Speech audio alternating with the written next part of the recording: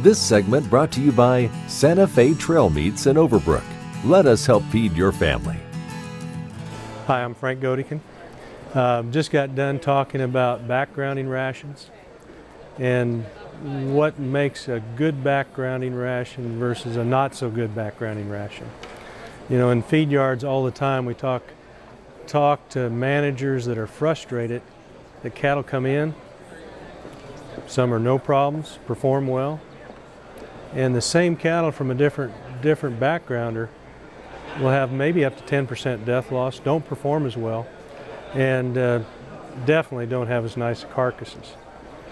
So what are the key points to look at? One, we've got to realize that we're taking young animals and developing the rumen and making those into ruminants, not necessarily just bringing them in, locking them up and feeding them. One of the other key points is not to have stress. You know, think about it if you will. Running cattle through a chute with a hotshot is stressful. That may affect the effectiveness of the vaccine. Giving the cattle a better environment, a bedded pen, plenty of access to water or feed, all those things reduce stress because they miss mama.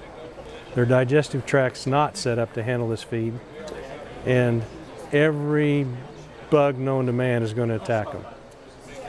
So we have some issues to start with.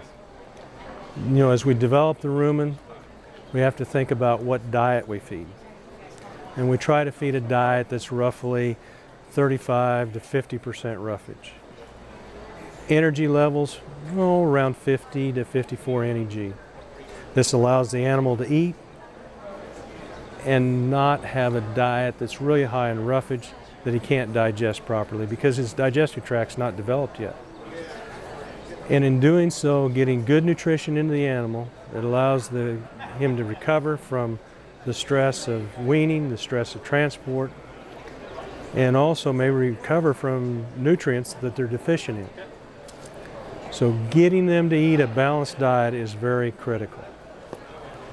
Part of that is mineral nutrition. And some K-State data that we reviewed, over 60% of the forage samples from 18 states was deficient in zinc.